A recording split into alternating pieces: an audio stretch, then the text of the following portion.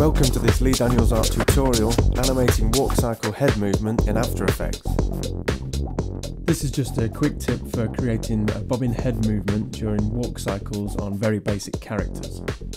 This is a character for my animated short Lunch. You can see how I created the rig for this character by watching these two previous tutorials about IK rigs in After Effects. If I just preview the character here in After Effects, you can see there's no movement in the head, making the walk cycle very stiff and unnatural. So the first thing I usually do is move to the start of the cycle and set position and rotation keyframes for the head. Now we want the movement of the head to extend past the body, so as the character is leaning forward, I'm just going to rotate and move the head forward a touch. And now if we slide along to the frame where he's leaning back, I'm going to extend the movement of the head in the other direction. And then I just copy and paste those frames to the relevant points in the cycle. And then for the last frame, I'm just going to copy and paste the first frame.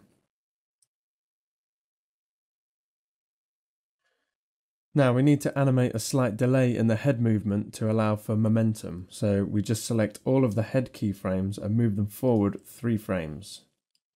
Now as you can see, that makes for a bit of jerky movement in the loop, so what we're going to do is just go to the last frame, create 2 keyframes, and then go to the beginning of the cycle and copy and paste those frames. So now when we do a RAM preview, the loop will be smoother.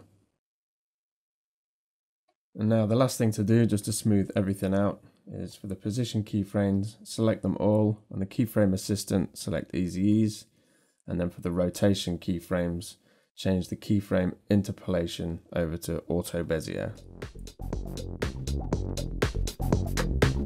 Right, that's the end of this tutorial. Please subscribe to my LeeDanielsART YouTube channel, where you'll find examples of some of my animated shorts, client work, and news about upcoming tutorials. Thanks for watching.